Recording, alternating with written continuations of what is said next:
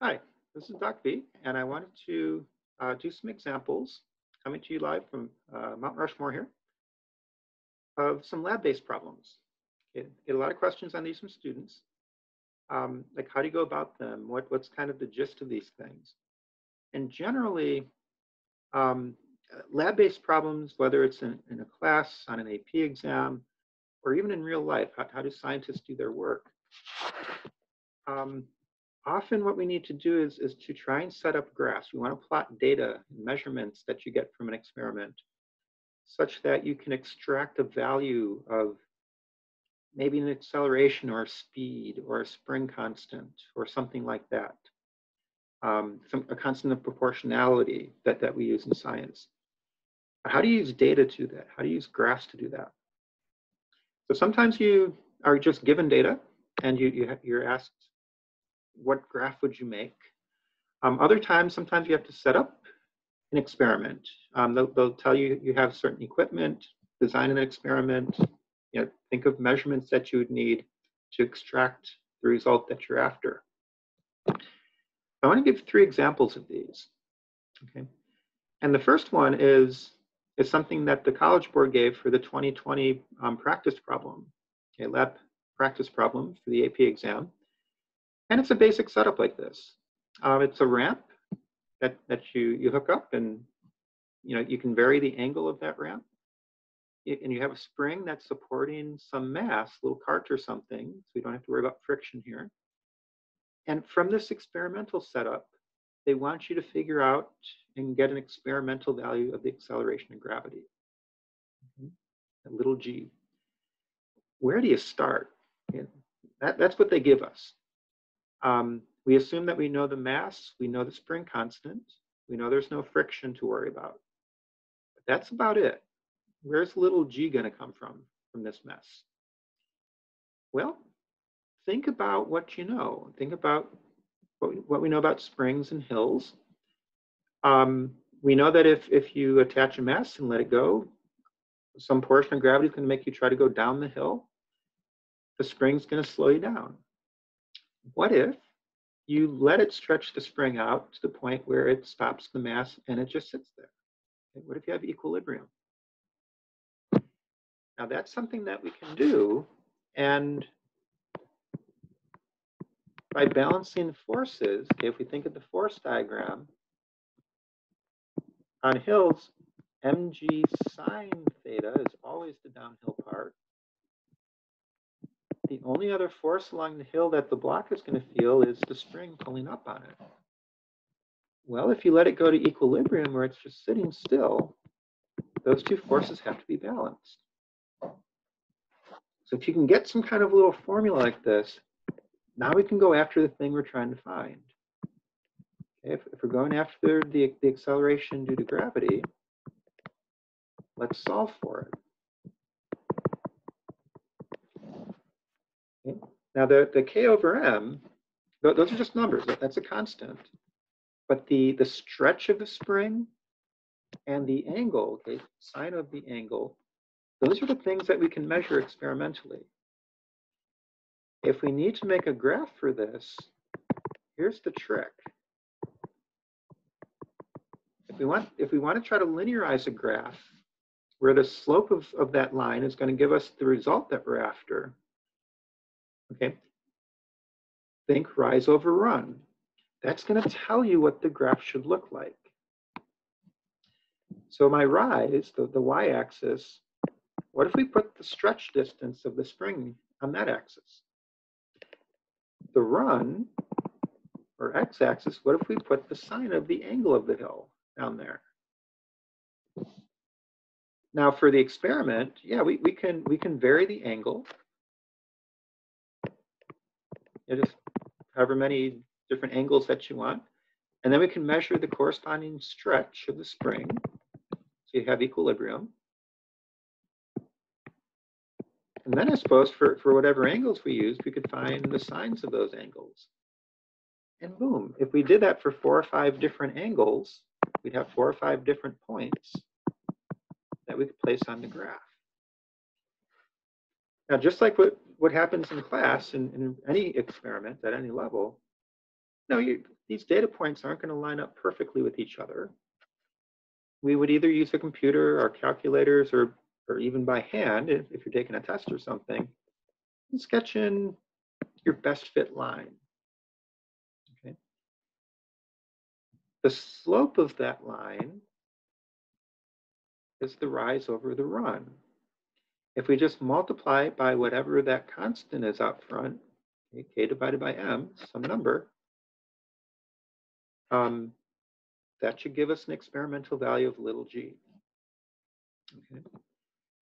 But think of this process. We have to think in terms of physics principles, the basics, okay, the fundamentals.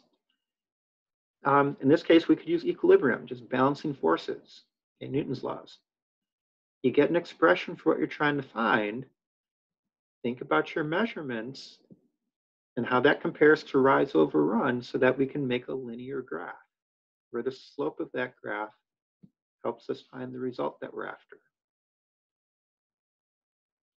A different experiment you could do to try to find the acceleration due to gravity is just drop something, okay, free fall. Be the simplest type. We can measure the height that we drop it from. We can measure the time. Well, how do you extract little g from that? Well, if we ignore air friction, which typically, that's a pretty safe assumption for most things, we know that gravity is going to give you a constant acceleration. Constant acceleration lets us use kinematics equations. So if we use maybe the distance equation, the distance is 1/2 at squared. You have initial speed multiplied by time, and then you have your initial height. Well, if you're dropping things from rest, that second term we don't have to worry about. If we're trying to find the acceleration due to gravity, let's go ahead and solve for it. If the ground is 0, if that's your 0 height, we'll have 0 on the left side. So if you solve for little g, it'll look something like 2 times the original height you dropped it from, divided by the time it takes to fall, squared. That's like a theoretical prediction. That's the model, the mathematical model that we're using for this. Think in terms of rise over run if we need to make a graph. If we plotted either just the initial height, or I suppose we could plot points at 2 times the original height on the y-axis, and if we plotted time squared on the x-axis, we could do a bunch of different heights, get different times for each of those. That would give us some data points.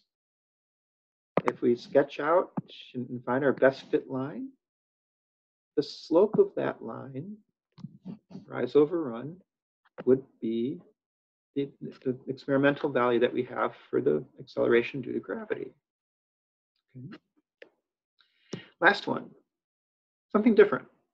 What if we wanted to use a collision, maybe like on an air track or something in a high school lab? It collides with a spring and it's going to compress it. What if we wanted to find the spring constant? Well, just to make it look more complicated, you could even have a collision. Maybe a little glider crashes into a second glider and they stick together, and then they move and they crash into the spring. Well, experimentally, if we have something like a photo gate, we could directly measure that final speed of the two objects as they move into the spring. Or if it's a flat track, a constant speed, we could do something as simple as a meter stick and a stopwatch. Okay, just distance over time, we could figure out and measure that speed of the blocks. But now at the collision with the spring, if it's a massless spring, if we make an assumption like we usually do in high school labs in particular, we could use energy conservation, I suppose. Where before the collision, you have the kinetic energy of those blocks that are stuck together with the speed that we measured. And where does that energy go? If you let it compress the spring so that everything stops, that means all of your energy would go into the spring, okay, the elastic potential energy of the spring. What are your measurements? Well, we can measure the speed, and then we can measure that compression distance. Okay, if we're after the spring constant, solve for it. Okay, the halves drop out. We would have whatever the mass of things are that are colliding with the spring times the speed squared over the compression distance squared. Okay. Let's see if you get in the hang of this. What would you plot to get a straight line? Think rise over run. Well, we have speed squared on top. That'll be our rise. We have x squared in our denominator. That can be our run. If you had different speeds crashing into it and measured the compression distance, this particular graph should give a straight line as a best fit. Okay. If that's all we plotted, the slope of that line would be this ratio of v squared over x squared. Multiply that by the mass, and boom, you've got the spring constant of the spring. Okay, you can determine that experimentally. So I hope these examples kind of give you the gist of this.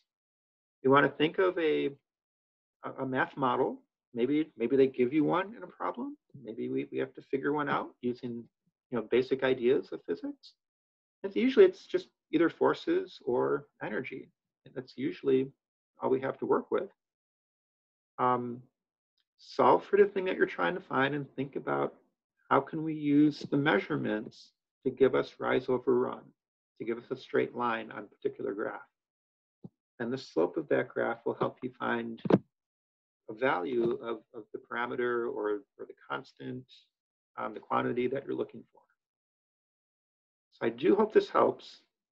And until next time, we'll see you later.